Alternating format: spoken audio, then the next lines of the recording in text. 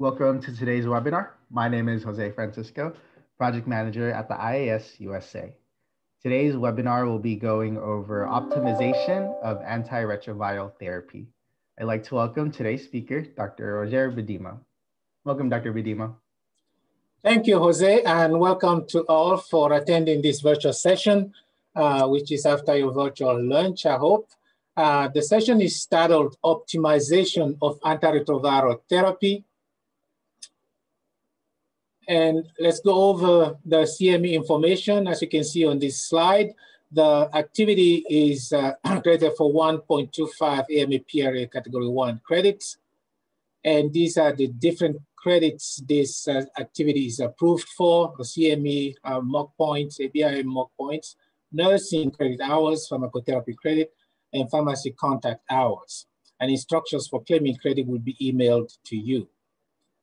And this is acknowledging grant support for this webinar.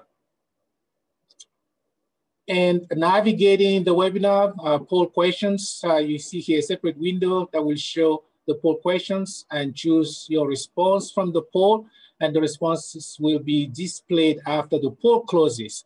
And we will be asking pre-test questions and post-test questions as well. So asking the presenter questions, this is the process for doing so. You see here, submit your questions using the Q&A button. Your first and last name must be indicated in order to have your questions addressed. And generally, most questions will be answered at the end of the webinar, and we apologize if we are not able to address all questions. And this is first poll, just to have an idea. What proportion of your patients would be eligible? Do you expect will be interested in starting or changing a regimen that includes an injectable drug? 1 is none, 2 is about 5%, 3 about 10%, 4 about 25%, 5 about 50%, and C more than 50%. Please vote.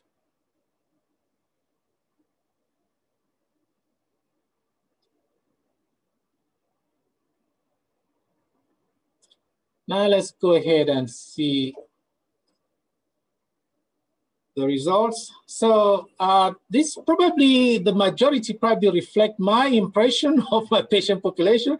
That is that about 45% will probably opt to either initiate or switch to an injectable drug. Now let's move on to the first, so this is then again, the title of the activity.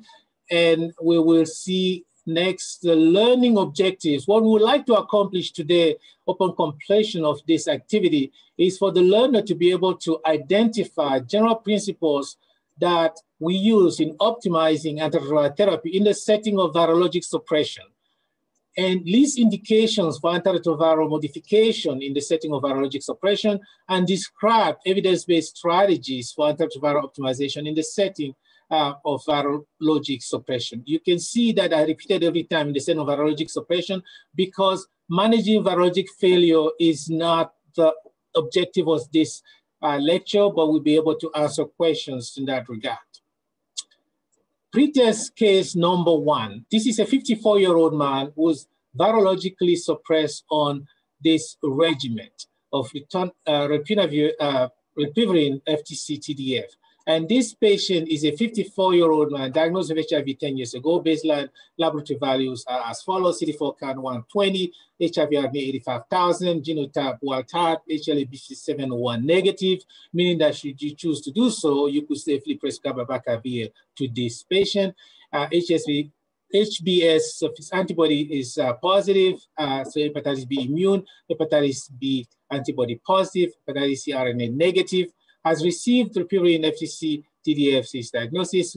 Current laboratory values are as follows: HIV RNA levels fewer than 50 copies with rare blips. CD4 cell count is 650. Creatinine clearance is 80. Comorbidities include hypertension, coronary artery disease, the status post-myocardial infarction, asthma, GERD, multiple new health problems since the past few months, sustained a wrist fracture, undergo DEXA scan showing osteoporosis, prescribed calcium, vitamin D, and alendronate, worsening asthma, attacks and heartburn. He specifically prescribed omeprazole and inhaled fluticasone for these two problems. So this is the typical aging person with antiretroviral therapy that you will have in your practice. The patient is generally satisfied with antiretroviral regimen, but does not always like the fact that must take it with meals. What changes would you recommend to this patient's antiretroviral regimen?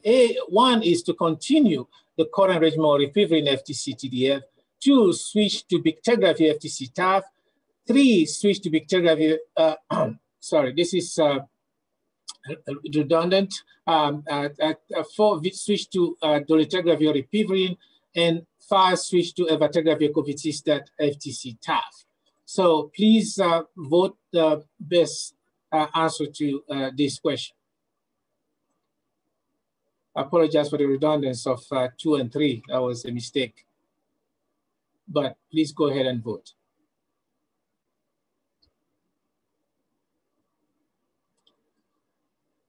All right, so the majority of participants will switch to bictegravir FTC-TAF, and we'll go through the other possible answers at the end of the presentation when we cover the relevant material. And this is the pretest question number 2. A 35-year-old white man with on favorance FTC-TDF for the past 10 years has been very reluctant to change a regimen that quote unquote saved his life. However, due to persistent insomnia and depressive disorder, is forced to do so. CD4 count is 700, viral load is fewer than 20 copies. A switch to bictegravir FTC-TAF will result in which of the following? 1, no change in weight as the patient was already virologically suppressed on the regimen that he's on currently. 2, weight loss given that TAF is associated with fewer metabolic complications, so switching to a TAF-containing regimen will result in some weight loss. 3, weight gain because of switch from TDF to TAF. And 4, weight gain because of switch from efavirenz to bictegravir. And 5, both answers 3 and 4 are correct. Please go ahead and vote.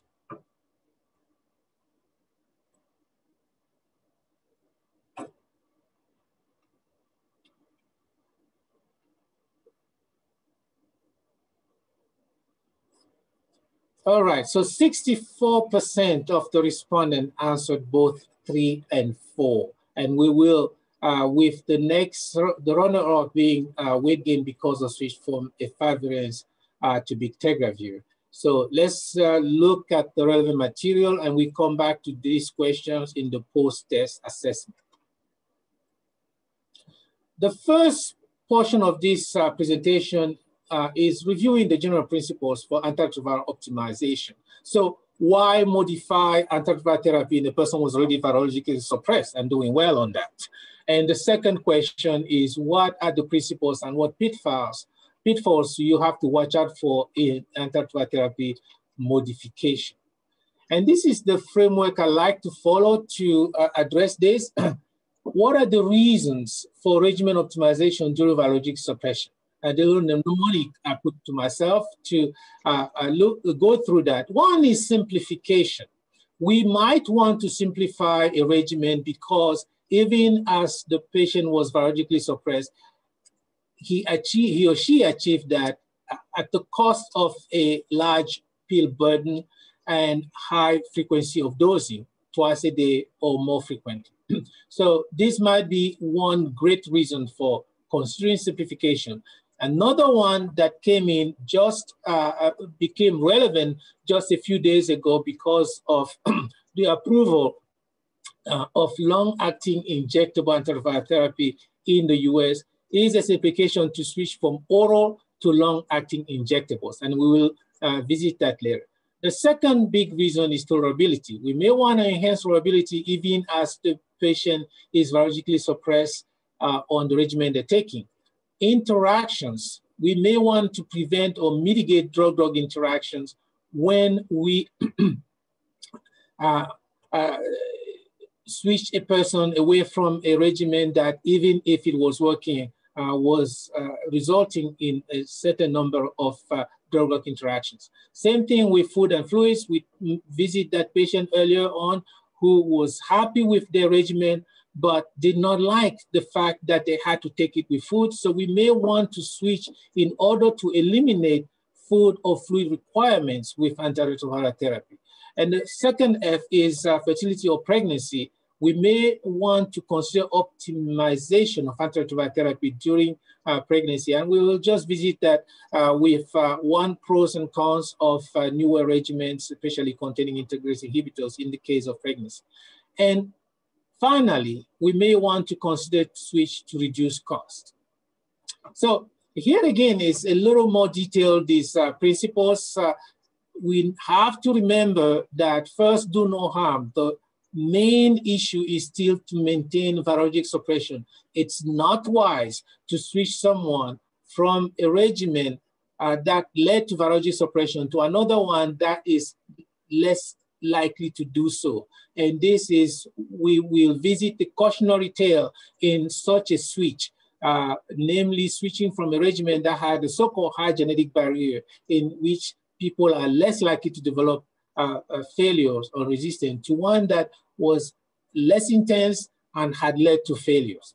So we have to assess prior resistance before switch, because once selected, resistance mutations are usually quote unquote archived. So a person who has failed a certain regimen might have developed mutations that even if he or she was resuppressed on another regimen, those mutations may be quote unquote archived and awaiting the patient to be switched to a regimen that doesn't fully suppress them for these mutations to become apparent. So with history of multiple failure or prior regimens, proviral DNA genotypic testing may be useful. This is a testing that can be done in a person who is virologically suppressed, so there's no RNA to test, so they can test the proviral DNA.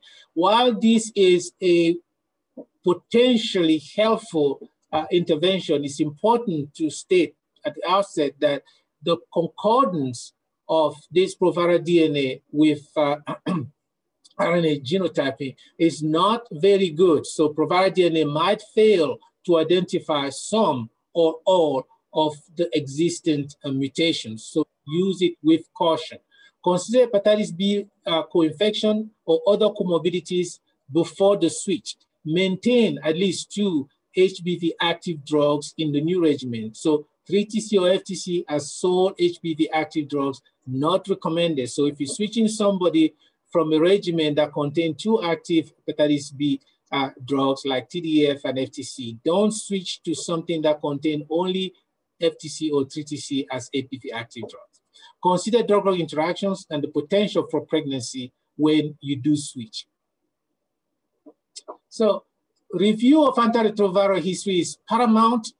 There are some drugs that are considered to have a low genetic barrier to resistance. Those include efavirenz, 3TC, FTC, first generation integrase inhibitors like retiregravir and valtegravir. So if somebody was on those drugs and they have a history of failure on them, you have to assume they have developed resistance to them, even if you do not have documentation of such, which is very important. So within class switches, I usually do maintain virologic suppression if no resistance to the drugs in that class were present. And so this within class switching for one high resistant barrier to another high resistance barrier drug are reasonable, like switching from bictegravir to dolutegravir or vice versa. If you're switching between classes switching from one high resistant barrier drug to another, like boosted protease inhibitor to newer integrase inhibitors like bictegravir, dolutegravir, and at least one fully active NRTI are okay. And let's say a person has at least one fully active NRTI in their current regimen in conjunction with boosted protease inhibitor, it would be okay to switch them to NRTI combo that they were with bictegravir or dolutegravir. So it's important to assess prior resistance before switching. Again, we said that it's caution must be exercised when switching from a boosted PI to another class if full treatment resistance is not known. people might fail a boosted protease inhibitor-based regimen without having resistance-associated mutation to boosted PR. So it's very important to be cautious with that. So once selected, again, we talked about the mutations being archived. So issue of full multiple failures have to be a cautionary tale with switch.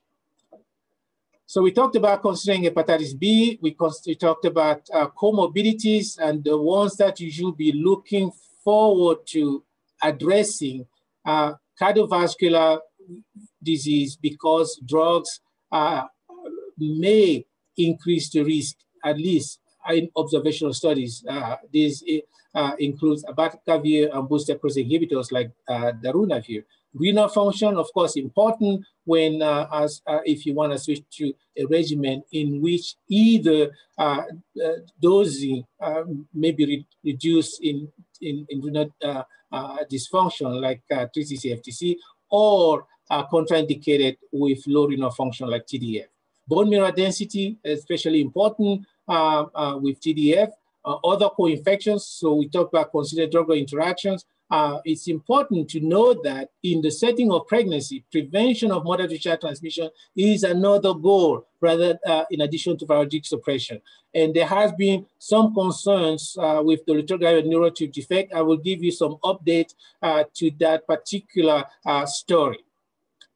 So evidence-based antiretroviral optimization in virologically suppressed patients. Number one, we talked about within class switches. We looked at some examples of that. And then between class switches, again, an example or two. For all these strategies, I will just offer an example and we'll be happy to answer additional questions later. It's simplification also has begun to mean fewer drugs. Switch to 2 drug regimens will be discussed, as well as hot off the press switch to long-acting injectables.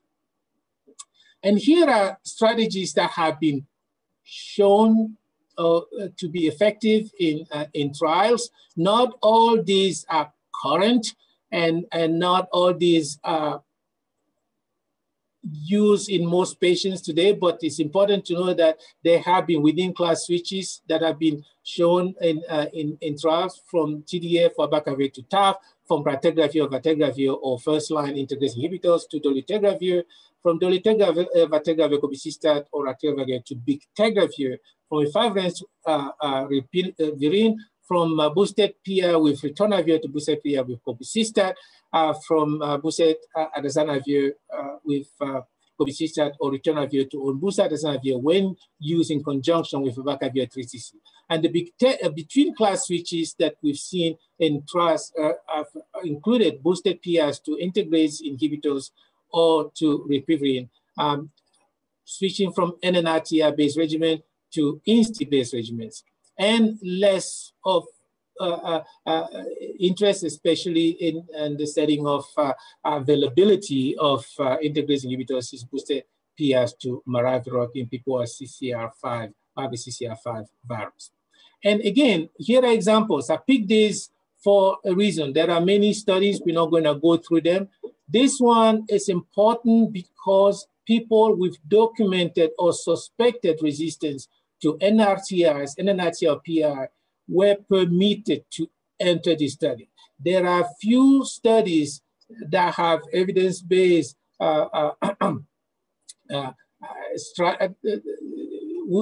that showed efficacy of switching in people with documented failure. And I'll show you a table later on to address this. But this is important to address because patients who had documented failure were enrolled in this study, switching from a stable triple dolutegravir-based antiretroviral therapy to bictegravir FTC TAF, and the switch being non-inferior to continuing a dolutegravir-based therapy. Importantly, looking at people who had either the overall population or people who had the following resistance, K65R or 3 or more times, other NNRTR resistance, no NRTR resistance, whether or with or without M184V, there was no difference in virologic outcome. And the summary is in the box. Data suggests that switching one high-resistant barrier drug for another may be effective in patients with viral suppression, even in the setting of underlying resistance. This is what study 38430 can show us. And here's the cautionary tale for between class switches. Now, I told you earlier that if you had a patient who was on a 5-valence FTC or 3TC or raltegravir and failed those regimens on this, you have to assume that they may have developed resistance to those drugs because they're so-called low genetic barrier. And this study gives another perspective to low resistance barrier regimens. It's a randomized double-blind trial in which virologically suppressed patients were continued on lopinavir, ritonavir-based regimen or switched to a raltegravir-based regimen. And those who had previous resistance-associated mutations to NRTIs did fail more when they switched to a raltegravir-based regimen. So this has been a cautionary tale in that underlying resistance does matter, especially if you switch into a regimen containing a drug with low resistance barrier like raltegravir. So simplification may also mean moving to fewer drugs. So less is more. And this is an animation from way in the past when regimens contain many pills to starting in 2006 with single tablet regimen up to now when we do now have quite a number of single tablet regimens to choose from. And so we are in a situation now where we really do have several options, including NNRTIs, integrase inhibitor, and PI-based regimens that are included in single tablet regimens. So I will get back to this when switching from a suppressant antiretroviral therapy to a single tablet regimen to reiterate the fact that several have been studied in the past several years and all show non-inferiority to other multi-pill or multi-drug regimens that people will switch from.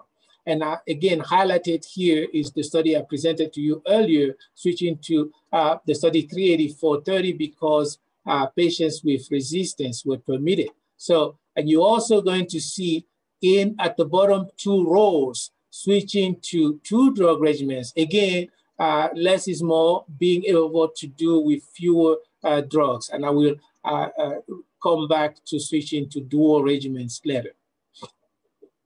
And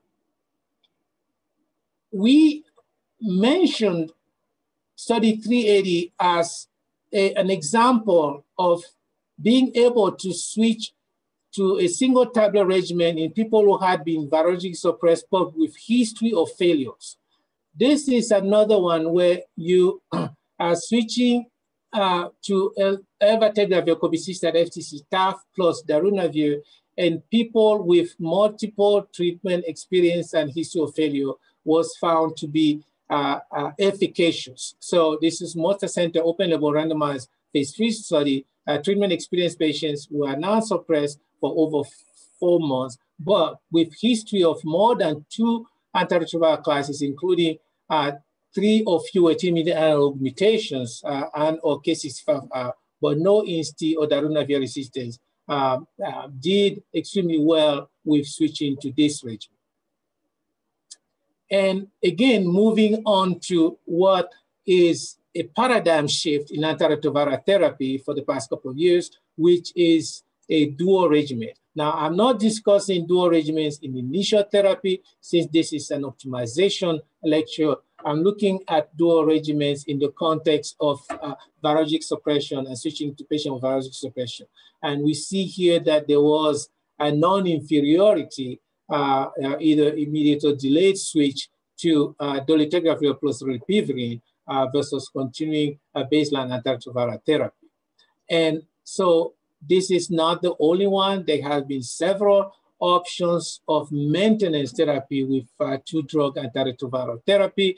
And I will not go through all the studies, but you can see that those regimens include boosted PRs plus 3TC, the OLE, the ATLAS, the SALT, and DUAL, dolutegravir plus 3TC, the ASPIRE, Lamido, and Tango, which was fully powered phase 3 study, so from which we can attest that this strategy is efficacious. And and here it is switching to dolutegravir 3TC versus continuing TAF-based antiretroviral therapy in virologically suppressed adult. This was an international randomized open-label phase 3 study in patients with no prior virologic failure, NRTR or INSTI resistance. So, and they were switched to dolutegravir 3TC, and that switch was non-inferior to continuing a TAF-based antiretroviral regimen.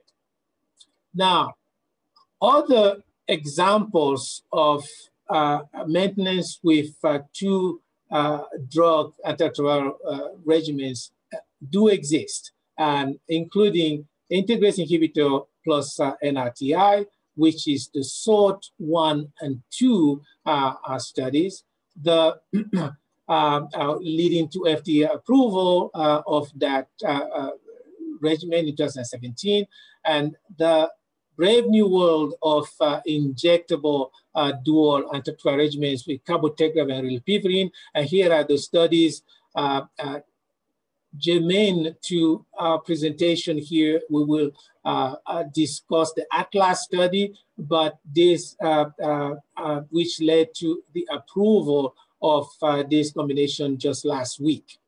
Darunavir, ritonavir plus dolutegravir, another strategy that we looked at in several studies, plus dolutegravir, sorry, that we looked at in several studies. And we'll focus on what is probably going to be a bigger paradigm shift in antiretroviral therapy than any that we've seen in the past couple of decades of use of triple therapy, which is long-acting injectables with two drugs, cabotegravir, rilpivirine. And we, germane to the simplification or optimization is the ATLAS study, where we had patients who are PR, NNRTR, or INSTI-based antiretroviral therapy with a 2 NRTR backbone were randomized to either continue what they had or after a 4-week lead-in of oral cabotegravir rilpivirine, switch to a long-acting cabotegravir and long-acting rilpivirine monthly injections. And the extension phase of ATLAS 2M we will discuss later. And these were 616 patients, and the cabotegravir and rilpivirine were used at 400 and 600 milligrams every 4 weeks, respectively. And here's the data. Cabotegravir rilpivirine long-acting was non-inferior to continuing baseline antiretroviral therapy. Virologic failure was confirmed in 3 participants who received the long-acting treatment and 4 participants who received oral therapy. Adverse events were more common in the long-acting therapy group, mostly injection site reaction, pain. The overwhelming majority were mild, and the large majority of participants did prefer the injectables to the oral. Now, this is probably might make you think that, well, these people signed up for a study where they were likely to receive an injectable drug. So of course, they were okay with injectables, but I will later show you a survey that suggests that it's not just the people who were randomized who signed up for this study, but it was all comers who tended to prefer injectables. So remember the answers to your questions in the past, we suggested, the majority of you at least, that 25% of participants in your clinics will go for this strategy. I will show you how that compared to a survey that was conducted. But even less is even more. From ATLAS, which is monthly injection, to ATLAS 2M, every 2-month injections. These are 2 populations, adults from the ATLAS that we just presented, receiving cabotegravir long-acting, rilpivirine long-acting every 4 weeks, or standard of care antiretroviral therapy, and patients are receiving the standard of care antiretroviral therapy outside of ATLAS. All of them were again randomized after an oral lead-in to receive cabotegravir ripivirine every 8 weeks or every 4 weeks. And the primary endpoint being HIV RNA more than 50 copies by FDA at week 48 by FDA snapshot analysis. And here you see that there was non-inferiority of the every 8 weeks compared to every 4 week strategy. And cabotegravir ripivirine long-acting were well tolerated with 98% of injection site reaction being on the mild range, grade 1 or 2. And patients did prefer cabotegravir over oral therapy, and those who received every 8 weeks did prefer that to every 4-week dosing. And that one probably you would say goes without saying. And this is the survey I did promise to show you of patients with HIV in North and South Carolina, a mean age of 47, 81% of racial ethnic minority, 95% of whom were African-American. Greater interest in injection were those with higher education or younger age. But you can see here the preferences of this participant to this survey, either 1 pill once a week, 2 shots every other month, which is Atlas, or 2 shots, 2 implants every 6 months. You see that a majority would prefer, are interested in switching to every other month or Atlas 2M regimen. An even greater majority appears to if and when that becomes available in implants. So patients, by and large, seem to prefer injectables, and this will be a big paradigm shift. And this is Atlas 2M, again, Q4 versus Q8 weeks, a phase 3 open label non-inferiority study, and the patient population were on standard of care at or the previous Atlas patients. And I'll just show you the non-inferiority that Q8 weeks was non-inferior to every 4 weeks. Now, this is a paradigm shift. We presented one paradigm shift, which is moving from 2 drugs, from 3 drug therapy to 2 drug therapy. Second paradigm shift here, even greater, moving from oral daily therapy to monthly, or maybe soon, every 2-month injectables. So other potential benefit of this include relief pill fatigue and decreased potential stigma that's associated with taking pills every day, and ease of documenting adherence. Of course, if you can document that somebody received the shot, that is a lot better than if they have to rely on self-recall. Now, cabotegravir ripivirine, however, has challenges because this is administered in healthcare settings, and there is also an oral lead-in. So this we may call for an organization that some settings may not have.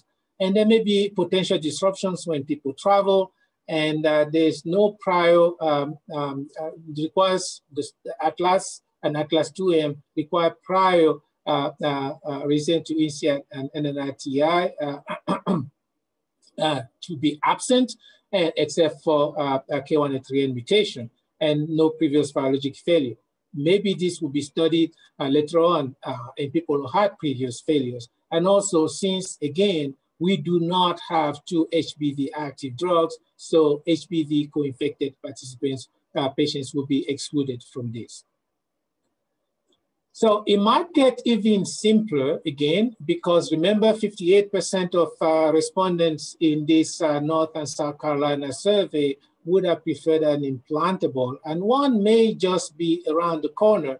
This is nucleoside reverse transcriptase translocator inhibitor called islatravir, and which is an adenosine analog and active against NITR-resistant viruses and really long half-life, leading itself to very infrequent oral parenteral formulation and even an implantable formulation. So these are results from phase 2b study for islatravir doravirine plus 3TC versus doravirine 3TC TDF in treatment naive participants, showing non-inferiority of this strategy. So stay tuned it might get even simpler than daily oral treatment, a single tablet regimen. It might be even simpler than dual therapy oral daily. It might be even simpler than injection every month or every 2 months. So we might soon go to either implantable macro patch injections and other nano formulations that are being looked at. Now let's move on to tolerability. Why would we switch a perfectly working antiretroviral therapy? Because we might improve tolerability and toxicities of to the patients. And I will highlight a few: low bone mineral density or history of fractures, cardiovascular disease risk of people with pre-existing myocardial infarctions, like the patients I presented earlier, chronic kidney disease or proximal tubulopathy, and the thing that has concerned us in the past couple of years, the emerging recognition of weight gain on antiretroviral therapy. So it's important to note that people on suppressive antiretroviral therapy have significant improvement in survival. However, the gap in survival is still accounted for by non-AIDS complications, including cardiovascular, renal disease, osteoporosis, non-AIDS cancers. And those are the ones that we have to mitigate, at least not worsen, by our antiretroviral therapy. Why do I say that? The pathogenesis of these chronic complications include patient factors. Of course, people come into HIV disease with already having individual social factors that may have predisposed them for these long-term complications. In addition, the virus itself, via its chronic inflammation and immune activation, or co-infections such as hepatitis C, and I may also mention CMV, might worsen the risk of these metabolic complications. However, our antiretroviral therapy might just compound rather than ameliorate this. Now, data in some of these instances has been controversial, but we need to at least hit the fact that some antiretroviral therapy drugs may increase cardiovascular risk, renal disease, osteoporosis, and we need to be mindful of the fact that even in the setting of virology suppression and immunoconstitution, non-AIDS malignancies drive a lot of the morbidity and mortality. So here's the bond. Patients living with, people living with HIV have an increased risk of osteoporotic fracture. This has been abundantly shown. What I'm not going to show you, which started being shown in studies in Denmark, in that those who are actually co-infected with hepatitis C has an even greater risk of fractures, much greater than people who are only infected, only living with HIV.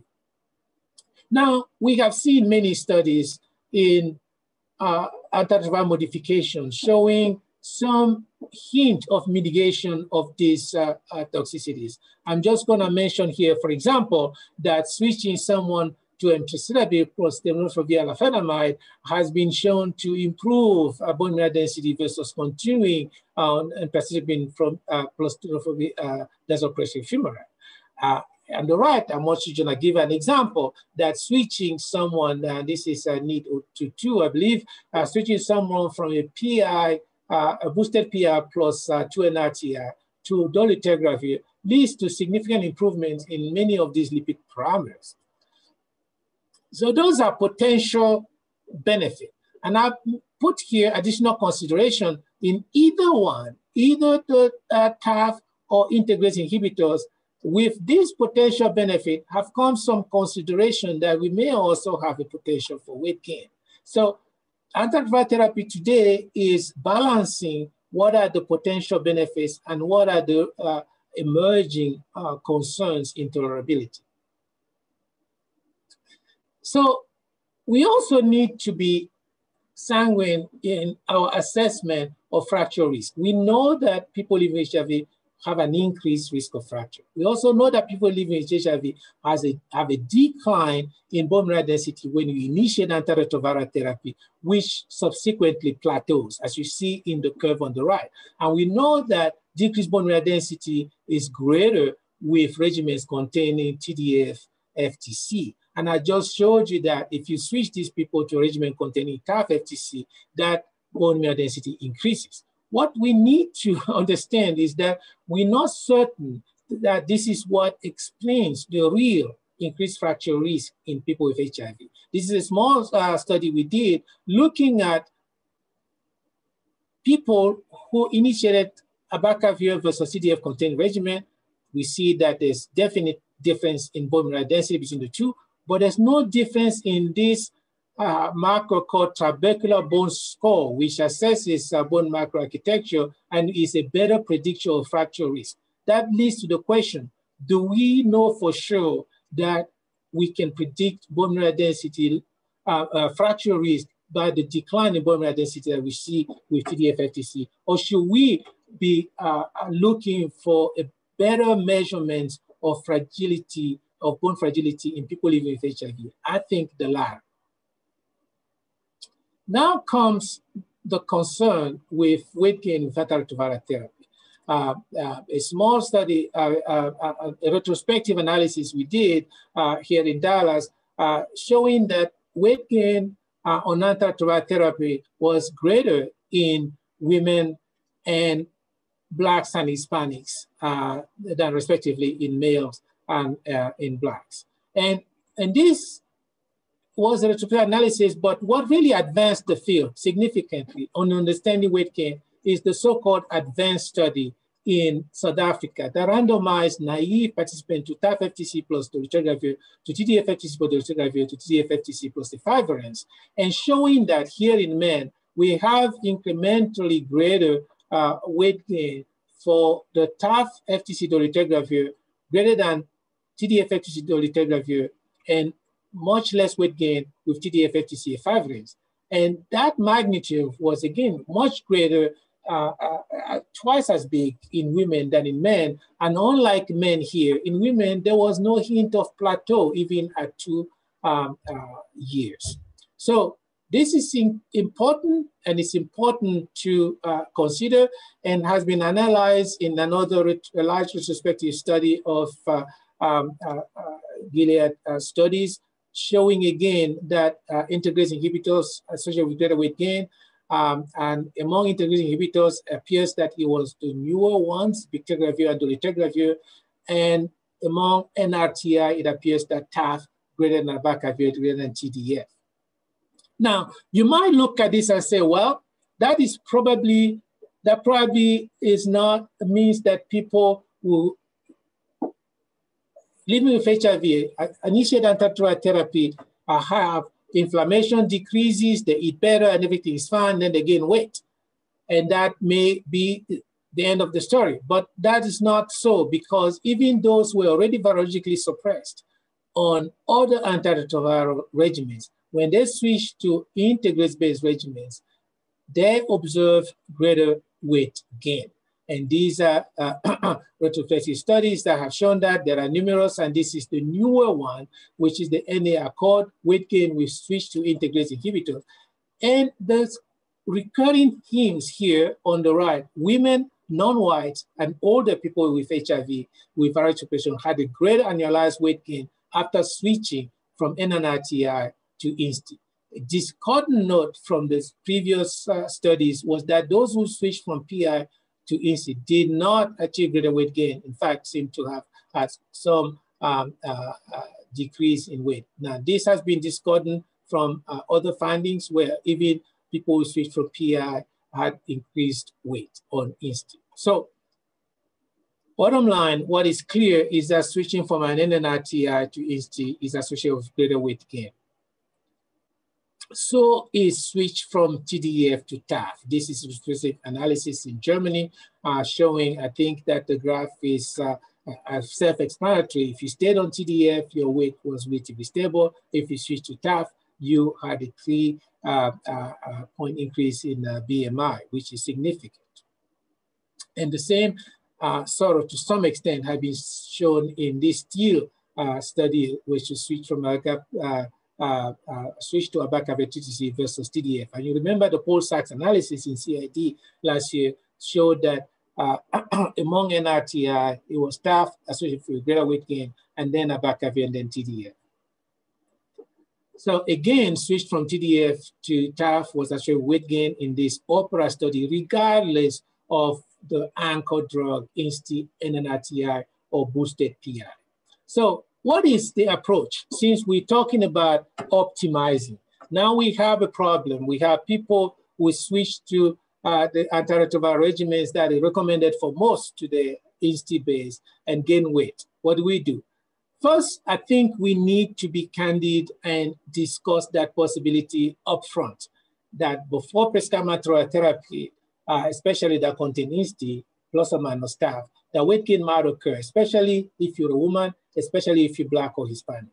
And if weight gain does occur, it's important to tell patients that there's no good data on reversibility. So switching them to another regimen, we not probably will work, but we just not have data to point to that. And these studies are ongoing. Now, there's a limited also data on what is the metabolic impact, possible increase in insulin resistance. That's what's been shown the most. Cardiovascular risk, not clearly shown. And we have other studies like TANGO, where people switch to dolutegravir TTC versus continued TAF-based 3 or 4 drug therapy. There was no difference in weight gain after they switched to dolutegravir TTC. So a caution. But again, those who had been, there was a differential weight gain depending on how long you've been on TAF. But again, this is something that we have to tell patients that we're not sure whether there is an impact of switching therapy. And we also have newer NNRTIs, like doravirine, in switch to them from older ones in virology suppressed patients. It resulted in a minimal weight gain. But again, this is not controlled, so we don't know what to make of it. All we can say is that those who switch to doravirine TTC, TDF had minimum weight gain at 6 and 12 months. So lower doses, less is even more. 2 studies that show that a lower dose of efavirenz or a lower dose of darunavir were associated with non-inferior to continuing the higher dose that we have used for both drugs. So we may well be able to do with fewer drugs than we do now. So let's look at tolerability to recap. Special attention to older patients because of polypharmacy in these patients, and I'll show you data on that. Low mineral density history of fragility fractures, consider switch from TDF to TAF. Abacavir increases, TAF or abacavir, TDF to TAF or TDF to abacavir will increase BMD. The significance clinically is unclear. That is something I want to emphasize. High-risk cardiovascular disease, switch from abacavir to TAF or TDF. And cardiovascular risk associated with abacavir have been shown in retrospective cohort analysis. Same thing with ritonavir or cobicistat boosted PI, associated with increased CVD, and so switch to INSTI can be considered. For chronic kidney disease, of course, switch from TDF to TAF or abacavir, and from atazanavir, ritonavir to either dolutegravir, dolutegravir, NRTI have all been used. For weight gain, we mentioned unclear benefit of switch. Now, interactions. We're getting to the home stretch. Interactions important in the aging HIV population because they are on a number of drugs, and polypharmacy and inappropriate prescribing is very common in these patients. And with a significant proportion of them being on 5 or more medications, average number of medications being 12, including non-HIV medications. And these appropriate prescriptions by other criteria that have been approved has been demonstrated time and again. So drug-drug interactions, very important. Please use drug interaction tools online like the Liverpool ones, because it's really difficult to keep track of all the non-HIV drugs people are on and or potential risk they might opposed to the regimen you are switching them to. So it's very important. And I will just highlight a few here. For polyvalent carrion, they decrease INSTI exposure, so it means on the space dosing. I will show you a little more in the next slide. Direct-acting anticoagulant, they increase abacavir exposure. They just recommend caution. Anti-seizure medications like abamectin or phenytoin, they decrease INSTI exposure, but can be used with dolutegravir BID with carbamazepine. Metformin increase bacterial dolutegravir exposure, so caution with those who are being dosed twice with dolutegravir. Rafamycins would decrease INSTI exposure, so you can use rafabutine with dolutegravir. Steroid exposure is increased with abacavir corbicista. It's important even with inhaled fluticasone. I can show you in the patient I presented earlier. So the patient, and again, this is a real story of a patient of mine, somebody with severe COPD, admitted several times with exacerbation. And what happens when the patient gets admitted with exacerbation, they get steroids as well. So for their HIV, they had been switched from TDF-FTC efavirenz to an abacavir corbicista containing regimen. And with continued frequent admissions with COPD exacerbation and repeated steroid exposure, they develop Cushing syndrome. So this is something you want to make sure that you avoid in people who have comorbidities. And PPI decreased exposure to adasanavir and ripivirine. HMG-CoAs inhibitor statin, the metabolism can be impaired by PI, leading to increased serum toxicity. So this is just to tell you again, because it's used a lot, polyvalent carrion supplements, because this may not show up in the patient's drug list because they're over the counter. Recommended bictegravir and supplement containings can be taken together with food. Dolutegravir and supplements containing calcium iron can be taken together with food. Alternatively, administer dolutegravir 2 hours before or more than 6 hours after the supplements. And abacavir corbicista and ratiravir give INSTIs 2 hours before or more than 6 hours after supplements containing these polyvalent carrions. So we finished, we talked about simplification, tolerability, interaction, and with drug and with food. And now we talk about very quickly optimization in pregnancy.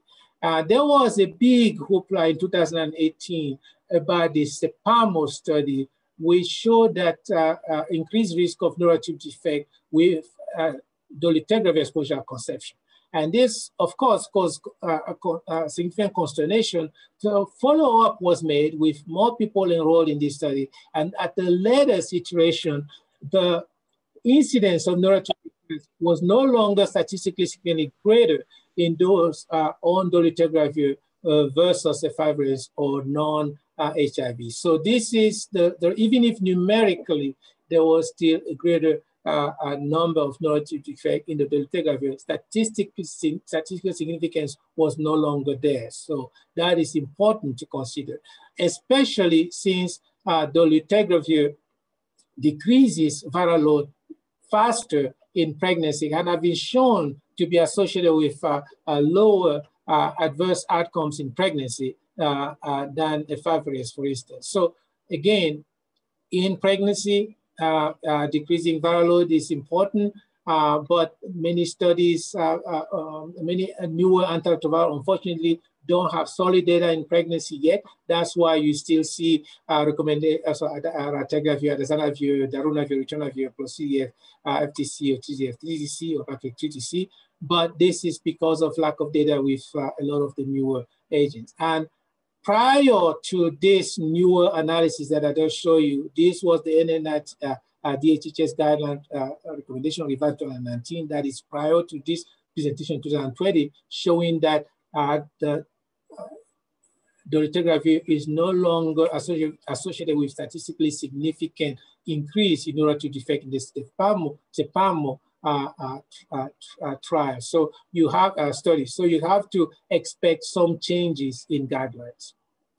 So immunologic non-responders are people who, despite virologic suppression, just do not have an appreciable increase in the CD4 cell count. While vexing, this strategy has not responded to any intervention. So don't antiretroviral switches or addition of antiretrovirals or other ancillary interventions have not been shown to work. So, but this is associated with increased morbidity and mortality. Antiretroviral switch or adjunctive therapy to increase CD4 count do not improve outcomes and are not recommended. Focus on OI prevention and ruling out alternative causes of lymphopenia. And the data, however, this is on a positive note, suggests that PJP prophylaxis can be safely stopped if CD4 count is between 100 and 200 in the setting of virologic suppression. Now, cost is a four-letter word, so I don't like to utter it very often, but switching, this is a cost-effective analysis already dated now, looking at cost-effective of switching to two-drug regimen, dolutegravir, lamivudine, and this had been approved for initial therapy. And then we're gonna see, we visited that regimen in the Tango in terms of optimization. Do not use these. They've been tried and failed. Booster protein inhibitor monotherapy, all too often, and dolutegravir monotherapy, there have been disturbingly many studies, again, still trying these strategies. Boosted azanavir plus raltegravir had shown high rate of failure. Maraviroc plus boosted protein inhibitors or maraviroc plus raltegravir, high rate of failure. So these are strategies in a nutshell that are not recommended because they've been tried and failed. Let me recap. For optimizing antiretroviral therapy in the setting of virologic suppression, the first question is, should you do it? Why? Yes, if that means simplification, if that means greater tolerability, fewer interactions, fewer ease to administer around food, and possibly pregnancy, but the dolutegravir and neurotrophic defect issue is probably moot at this time. Analyze previous antiretroviral exposures, failures, watch for drug-drug interactions with new antiretroviral therapy. Simplify can have many many assertions. One is single tablet regimen. Another one is dual therapy, fewer drugs. Another one now is injectables every month or every 2 months, and fewer options to come for simplification.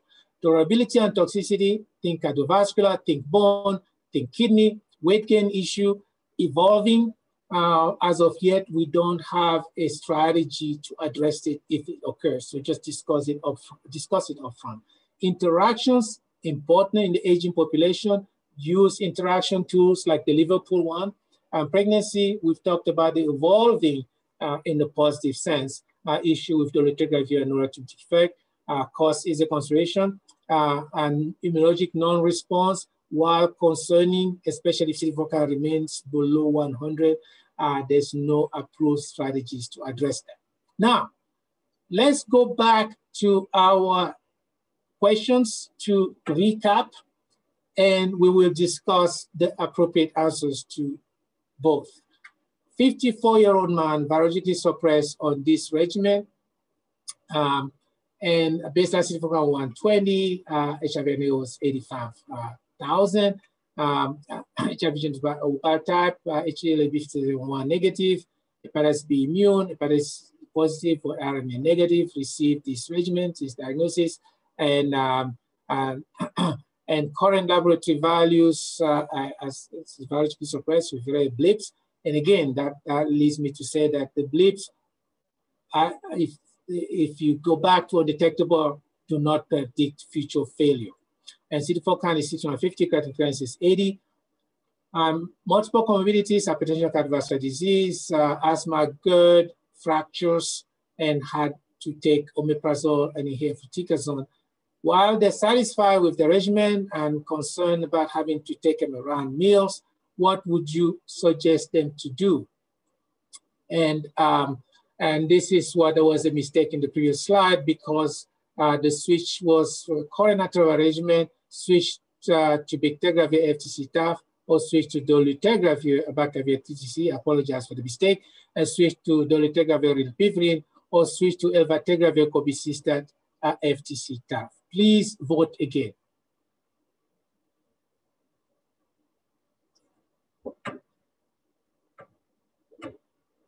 Okay, let's go ahead and see the results. Excellent. So I think that at least there has been an evolution since we asked this question at the beginning of the lecture. And now let's look at the reason for the answers. Now, this is need to take with meals, a problem with ripivirine, PPI interactions, a problem with ripivirine, TDF-FTC, decreased BMD, and this patient already has fragility fracture, so definitely should not stay on that. Bacavir, possible increase of cardiovascular risk. Rilpivirine, again, need to take with meal and PPI interactions. Even if ripivirine, dolutegravir would be reasonable as a switch in this virologically suppressed person, this would be a problem. Switching to the darunavir cobicistat FTC TAF, darunavir cobicistat has possible increased cardiovascular risk, and then we have, I told you about the tail of the steroid exposure with cobicistat boosted regimens like elvategravir or darunavir. Second question, MS is a 35-year-old white man with on a 5-res FTC TDF for the past 10 years, has been very reluctant to change a regimen that quote unquote saved his life. However, due to persistent insomnia and depressive disorder, willing to consider. CD4 card is 700, not too shabby, value is undetectable. A switch to bictegravir FTC TAF will likely result in which of the following? No change in his weight, as he was already virologically suppressed. Weight loss, given that TAF has few metabolic complications. Weight gain because of the switch from TDF to TAF. Weight gain because of the switch from the 5-res to bictegravir, or both 3 and 4. Please go ahead and vote. There were already very good response in the pre-test, so hopefully much better response in the post-test.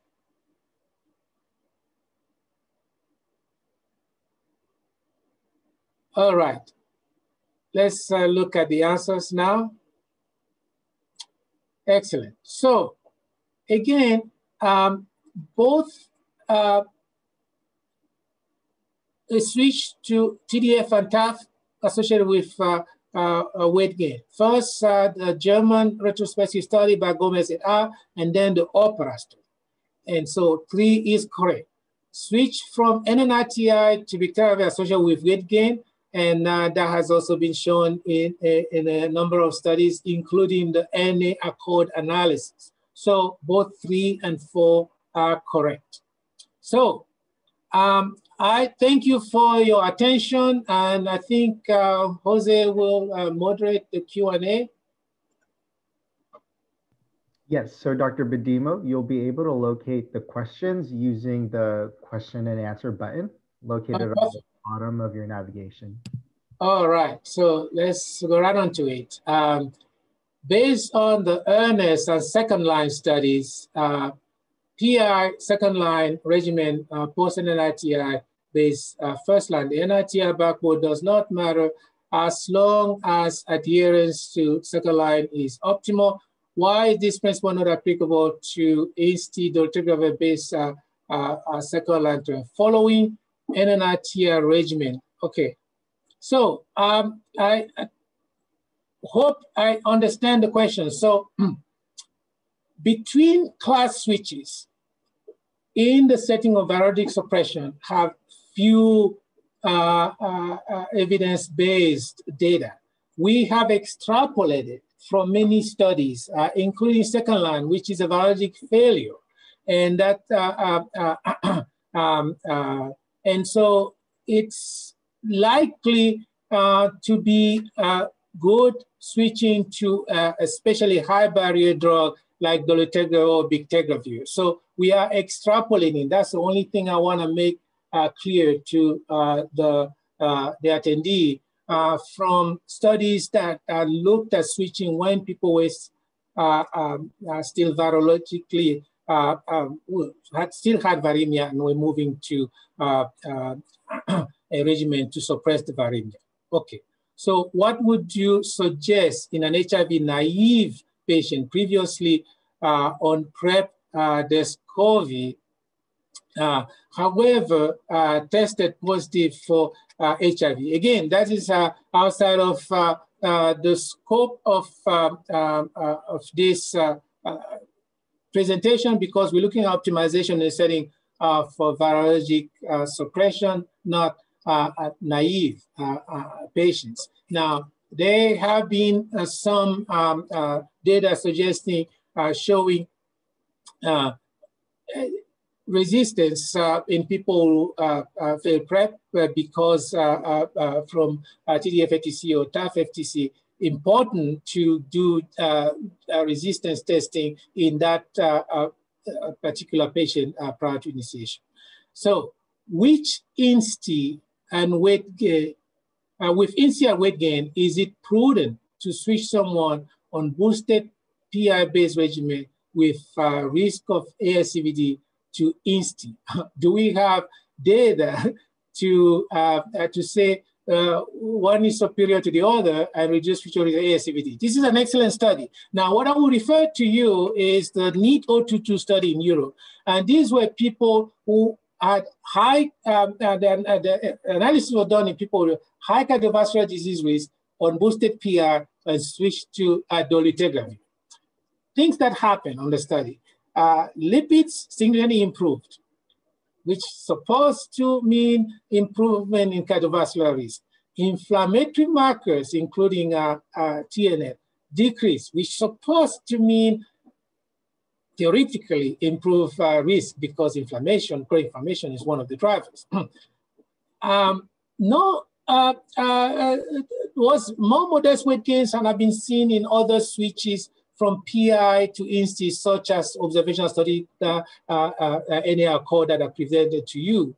And interestingly, you have to look at things like adipokines, like adiponectin, which they measured in this study, and the low adiponectin mean increase inflammation in the fatty tissue. So we do not, we do have some data from other studies suggesting that this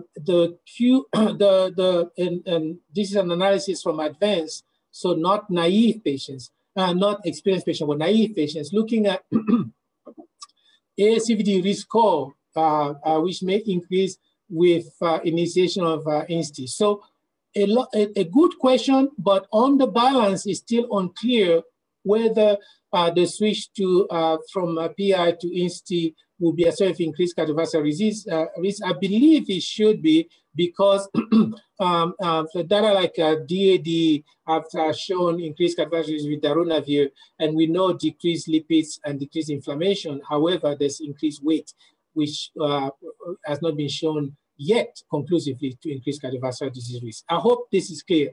This is as much information as is available. Okay. Long-acting injectable antiretrovirals are going to change the whole scenario. This is a statement, I suppose. Well, time will tell. It looks like many patients prefer that, so we'll see. What is the mechanism for translocase inhibitor? Okay, so we know that nucleoside reverse transcriptase inhibitors are blocking the chain of building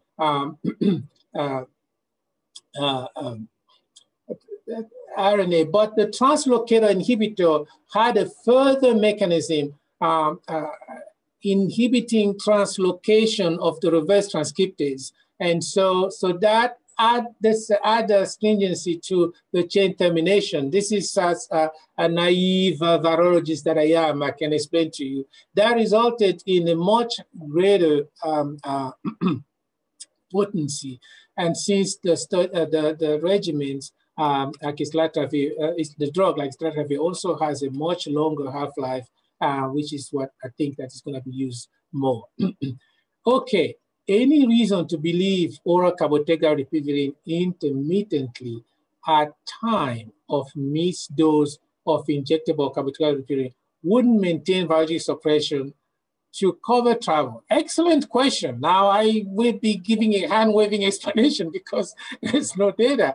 And this is covering somebody who is traveling. It's gonna be a challenge, and I believe that had to be the strategy. But I do not believe, and don't quote me on this, I do not believe that oral cabotegravir ripivirine is being commercialized. I believe it's being given to clinic as a lead-in for people who will be rolled into cabotegravir ripivirine injectables. But I don't know that the two drugs, oral formulations, are commercialized. Now, don't quote me on that, but that's what I believe I know.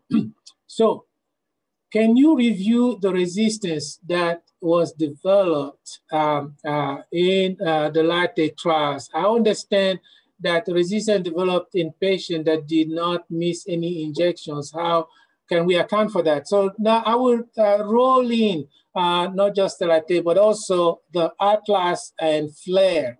And they were polymorphism, like A71, I believe, that were seen in people who failed, and there were some resistant, a few resistant development, but it's unclear. I'm not sure, excuse me, that I have an answer to what accounted for this resistance beyond that. Okay. The next question, the Tango was 90% men and 15% African American. So that is not an appropriate comparator. Excuse me. Should not be considered in the discussion if the target group is not included. Well, point well taken. There is a lot of a push for having a greater representation of not just women, but racial and ethnic minorities in trials so that we can have a better interpretation of the data. And so, can you further comment on the data, long-term injectable cabotegravir ripivirine for PrEP, an eventual possibility for use in IV individual, including a leading phase? Masterful presentation. Thank you so much, Dr. Santana. And what I think that we, if you followed HPTN 084, you will realize that there was a superiority of this regimen in the PrEP compared to TAF-FTC. So really, this is something that we will likely have indications in the PrEP realm as well. And the Flare study was for antiretroviral naive with the lead-in, and the Atlas study was looking at people who were already experienced, but then switched to cabotegravir ripivirine. Really, this is going to be quite a paradigm shift, and I totally I agree with you, Dr. Santana. So here we have drug interaction with corticosteroid inhaler, even, yes, and especially with fluticasone, but budesonide doesn't seem to carry that interaction. Now, there is still a significant amount of absorption of inhaled corticosteroids, not as massive as injectables or oral, but it's something to be mindful of. So, Jose, you will tell me when I need to shut up, and I will. Okay. So until then, I'll keep going. So this is a study with RVD suppressed.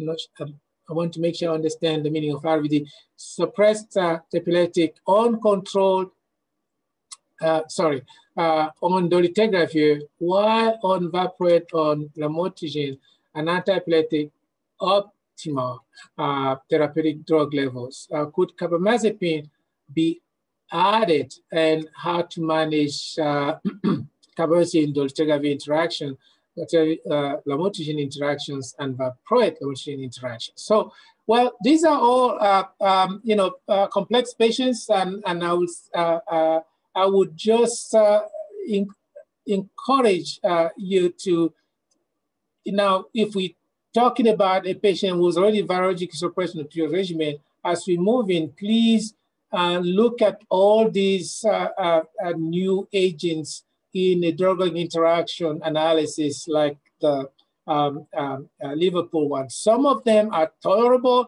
and some of them not so much. So very seriously, I would like to encourage you to do so. So I'm told that we're getting to the end. So it's a question on a patient diagnosed no community cerebric TARV and developed leukopenia. So unfortunately, we don't have a to discuss that. This is not uncommon, especially if your patient is of Black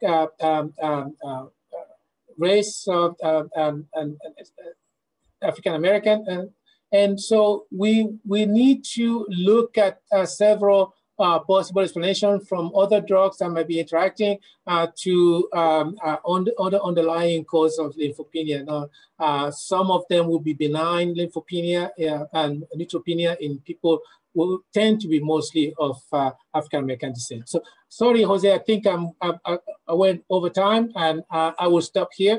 And I apologize if I did not get to your questions. I think that Jose, let me know if people can submit questions, and I'll answer them offline or email or otherwise. So, but thank you all very much for your attention, and it was a pleasure spending this hour and 15 minutes with you. Thank you, Dr. Bedimo.